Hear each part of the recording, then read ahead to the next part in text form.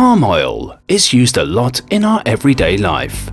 You can find it on your breakfast table in the morning.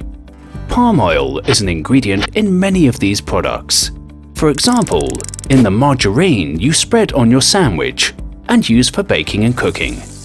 Margarine is an oil-water emulsion consisting of tiny droplets of water dispersed uniformly through a fat phase.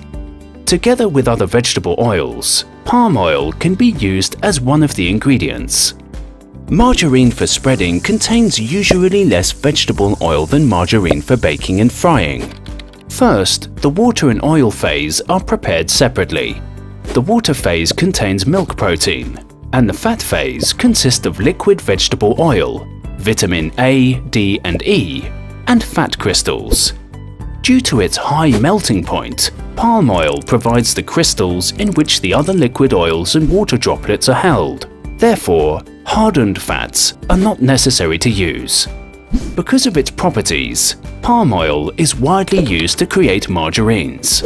The water and oil phase are mixed and cooled down, then kneaded into a viscous mass which is not completely solid and easily spreadable.